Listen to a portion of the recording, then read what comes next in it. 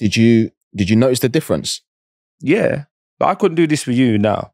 Really? Like 6, 7, 8 years ago. Not Why? now. It's aggressive, bro.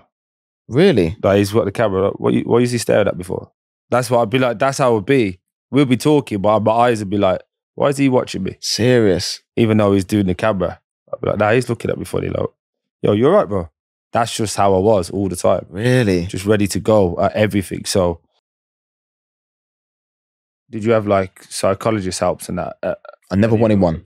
Never wanted one? Never wanted one. I remember with England, a lot of the boys had like psychologists, and I just thought, you know what? Because you know what I used to do? I used to just go on YouTube sometimes, and I'd watch like different athletes. Okay. I remember I watched a lot of stuff on Floyd. Yeah. And I'd watch like, I'll just type in Floyd Mayweather inspirational stuff or whatever it is. Yeah. And I'll see like the way he speaks, the mindset, the journey, like, and all that sort of stuff. And I'll just take a lot from that. Yeah. Instead of me sort of like paying someone to sort of like, and I'm not saying it's bad having them because I know a lot of athletes have, but I just felt like instead of doing that, I can try and sort of like do it myself. What about you? Have you ever worked with a psychologist or? Well, I need one daily, man. Jesus. Man said I need one daily. No, one mine. I'm on like my 7th one now. But the one I got introduced to was Professor Tim O'Brien. Worked at Arsenal on the Invincibles, and then Arteta had him back. He was on all or nothings. Bro, so yeah, I think sick. I saw it. So sick. Is he good? Yeah. Yeah, because he's just It like, must be. He's got a long name. It's governor, bro. And when you're a doctor, it's like, yeah, you doctor must and a be professor. Yeah, he's a governor. But he's like, he used to just do stuff. Yeah, like when he first came in at Watford, it was we'd failed 2 years before. Like back end of the season, last 10 games we'd lose. Yeah, we'd dry out, and we couldn't win. We'd draw 4, lose 2, get 1 win, kind of thing. Yeah, and he was like, they brought him in, but we all had to chat to him. And anyway, first time I go in, I'm chatting to him, blah blah blah. And he's like, you're a big lad, aren't you? So he said that to the wrong guy. like, who are you talking to? Yeah. He said, no, just most footballers are a bit, you're quite big, aren't you? I was like, nah. This guy just put it on you like, yeah. He's a little Irish white fella, about 50s.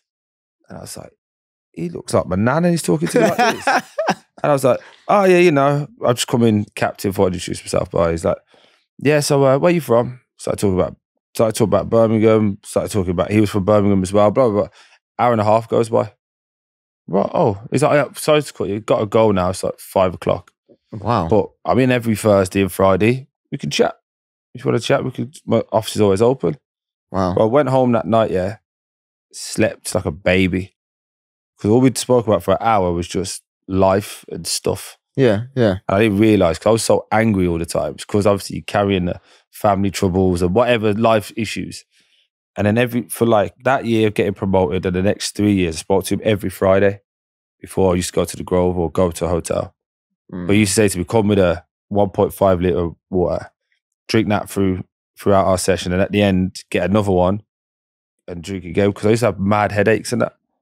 But he'd be like, but I was letting all this like stuff off. Really? But then he was just talking, I'm working on your game. What would you think, like, you said to me, like, what do you think when you step out at 3 o'clock Saturday? How do you feel when you stood in the tunnel? I'm like, I'm ready. Anger. Game time, yeah. Right. He's like, no, you're telling me like, what you feeling? I was like, yeah, anger, rage. Rage, yeah. Like, someone's getting it. He's like, we got to bring that down, bro. It's not good for you. Because when he's gone through my life, he's and no one's ever said that to you before? Nah, never. That's what I'm saying. My life was like, when I'm around family, people pee me off, so anger. So I'm always up here. So he's like, that's why when you crash hard. Yeah. Do you know what I mean? Because you're always up here. So he just brought me back down to level. So for me, it was sick, but obviously it's becoming more of a thing you can talk about. I think there was one at Bournemouth. Yeah.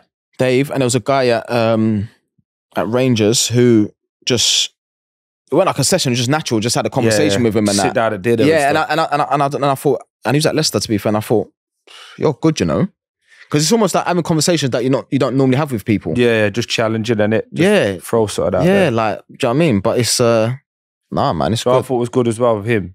He said on day one, I ain't here for the manager. Wow. Like just dispelled that. Yeah. I'm not sure if I'm going to tell him I'm struggling because it might get me dropped on the weekend. Yeah. Everything you say here stays here. I'm legally bound to not say that. And you're like, oh, kind of. Then you just, I was the first one in, and it was like 5 lads. And it was like 8 lads. And before you know it, by the end of the season, it was like 24 lads going in there. So after that conversation, you know when he said to you about like, we need to get rid of that a little bit, that anger. Did you notice the difference? Yeah. But I couldn't do this with you now. Really? Like 6, 7, 8 years ago. Not Why? now. It's aggressive, bro. Really? Like he's got the camera. What is he staring at before? That's what I'd be like, that's how it would be. We'll be talking, but my eyes would be like, why is he watching me? Serious? Even though he's doing the camera. I'd be like, nah, he's looking at me funny. Like, yo, you're right, bro. That's just how I was all the time. Really? Just ready to go at everything. So, the psychologist takes it. Because she's in the building, I'll give her credit as well. The new missus has put me in a place as well. Got me in headlock a few times and said... And you can't do nothing because we have to listen. Said, yeah, steady our little man. Little man as well. Told me to behave. And it's all good. But I'm just in a happier place in life, and well, just yeah, I think that understanding helps. it. I think you have to understand feelings as well. I'm from a place where there's no feelings. You don't cry. You don't get sick. You just do what you But you know what Shaq said? He said something, right? And it's quite powerful. Someone said to him about like do you cry, something like that? He said, cry? He said, I ain't got time to cry. He said, how have I got time to cry? So I've got people that rely on me. Yeah. I've got to look after my mum. I've got to look after my kids. I've got to look after my wife. I've got no time to feel anything. Exactly. And then I think the person that asked him the question probably thought, that's quite sad actually. Yeah. Because you're human at the end of the day. Of course. Do you know what I'm saying? It's almost like, and men anyway, we bottle things up. Do you know what I'm saying? And that's not everyone, so like, but that's where it went with me. There was so much like pressure that I probably put on myself, really. Yeah. You know, football now in the limelight, earning more than anyone's ever earned in my family. Yeah. We've all got to live like this. We've all got to be that way. Yeah. And then you just put more pressure on yourself than it needs to be.